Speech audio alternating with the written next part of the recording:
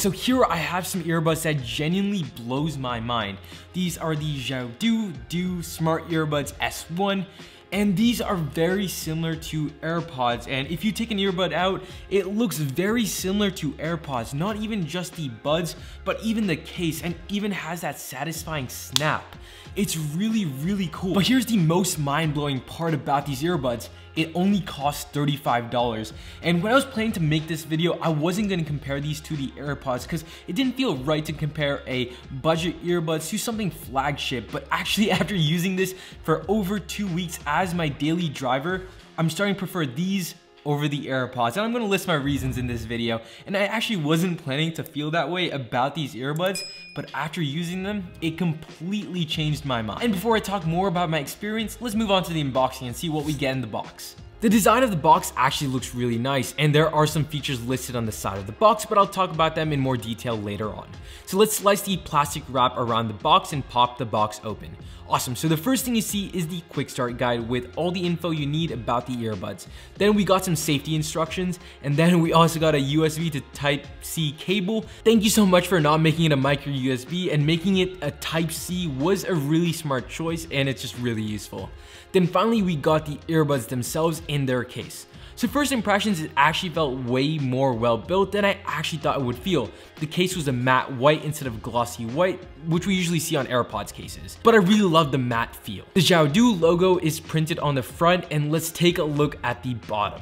You can find the Type-C charging port and a light indicator to let you know it's charging. And after testing the charging point, it feels a bit iffy, it's a bit loose, but it does the job well. Alright, let's finally open up the case and take a look inside.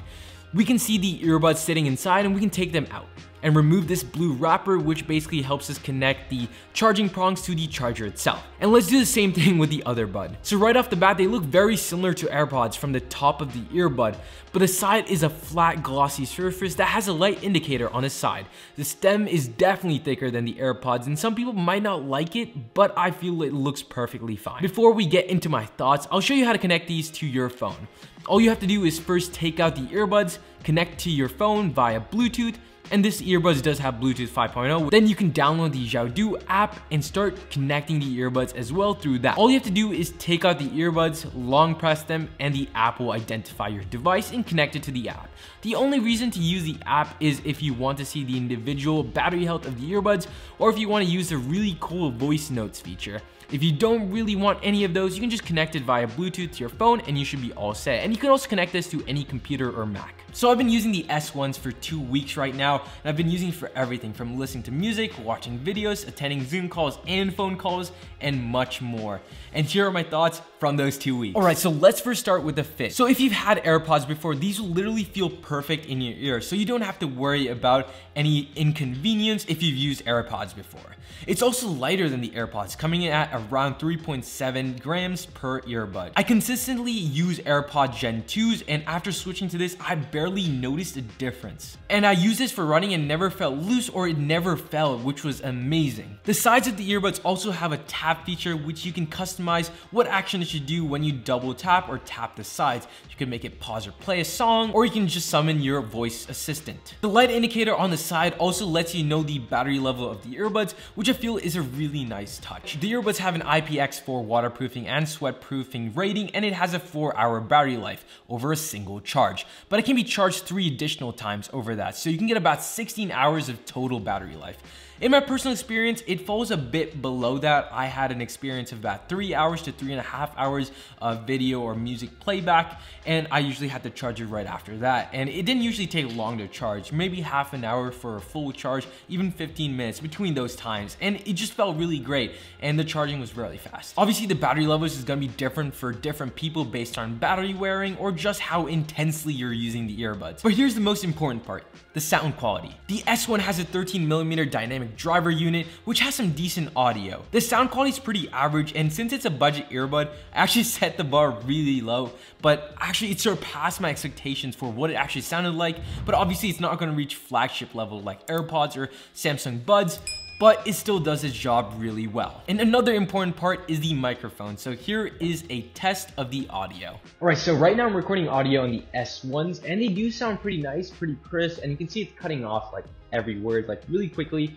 And because these have some really cool noise cancellation stuff, where when you speak, it kind of takes out all the background noise. And when I actually tested it in a really crowded street and was talking to other people on a phone call, they could literally not hear the cars at all, which was really mind-blowing because when I used the AirPods, they could hear whatever was around me, which was insane. But here, it sounds pretty nice, and it does its job really well. The sound quality is pretty good during video calls or phone calls, and when I did my test, the other side could hear me pretty well. I sound like I'm talking to a dimension, but the people on the other side could hear me pretty well. And there's also this really cool built-in feature in the Xiaodu app, and that's the voice notes. I don't know if a lot of people use that, but if you look onto Google Docs and find voice typing, basically the same thing, but on the app itself. And the main criteria I was actually looking at was, can it distinguish complicated words? Since it's a budget microphone, I really wasn't sure if it would muffle the voices. So I tested it out and I used words like Czechoslovakia and perfectly worked. It's a definitely really hard word to type and distinguish, and it worked perfectly well. So I think that's a total win. And the best part about this app is that you can use 3 languages: English, Chinese, or Japanese. So if you're fluent in these 3 languages or you want to take notes in those languages, you can definitely do that here. All right, so in the beginning of the video, I said I'm starting to prefer these over the AirPods, and here's some reasons why. So reason number 1 is that it connects way quicker to my phone or computer than the AirPods that I have, which is genuinely insane, and it kind of is bad because I have an iPhone and a Mac, and this connects way faster than the AirPods. I've been running into a problem lately with my AirPods. Sometimes it says it's connected to my Mac or iPhone, but it just doesn't play audio. And because of that, I have to reconnect my AirPods from scratch, and that just takes an extra minute, and it's just a really big pain. But these, after my experience, these have not had a single hiccup, and these connect immediately. So after your first pairing process, you put this in your ear, automatically works really quick, and that's why I love these earbuds. And the second reason I prefer these over AirPods is the tap feature, and mainly the responsiveness. And if we had a scale for responsiveness, this would be the low responsiveness and this would be high responsiveness. So I'm placing the AirPods right over here because I find myself trying to slap the side of my head, slapping the earbuds to try and get it to work. So if I want to summon Siri, I have to just slap my head, which starts to hurt after some time, which is something I really don't look forward to. But here is the high responsiveness. This is where the Xiaodu buds go. And this sometimes is also a problem because sometimes when I just take out the earbuds or if I accidentally tap twice, it immediately pops up the voice assistant and it's so responsive. I barely have to do this and it automatically works, no pain. But it's sometimes too responsiveness, like it opens the voice assistant by accident because I might have tapped it really quietly. But I actually prefer the high responsiveness than the low responsiveness because I don't want to feel myself slapping the side of my head. That's a pretty simple reasoning. But there are some areas where I prefer AirPods over these, and that's because of the case. The case here is matte black, and AirPods are usually very glossy, so it's really hard to get them dirty. But here, it's so easy to get them dirty. If I place these in a bag of pencils, these would be scribbled all over, start getting dirt all over, and I find myself cleaning them at least once a day or once a week because of the dirt, which starts to get annoying at some point. But I still love this design. The feel just feels more comfortable, more secure in my arms, and it feels way more harder to move than an AirPods. And another downside to the S1s is the way you place them back into the case. So for AirPods, you can just blindly do them. It's kind of easy to do it. But here, the size of the earbuds and the stems are more squared off. So it's gonna be really hard to put them and you have to actually focus to do it. But that's just a minor thing. It's not really like a deal breaker, but it's just something that I've noticed. So in the end, I'm gonna use these earbuds as my daily driver and I'm gonna switch from my AirPods to these, which is something I never thought I would do when I started reviewing these. But these are just truly mind-blowing. And it's really surprising that they're able to fit all of these really cool features into such a device for such a low price. So if you're looking for earbuds and you do have a price constraint, these are the earbuds I would recommend. And from this video onward, I'm starting to review and rate things out of 100.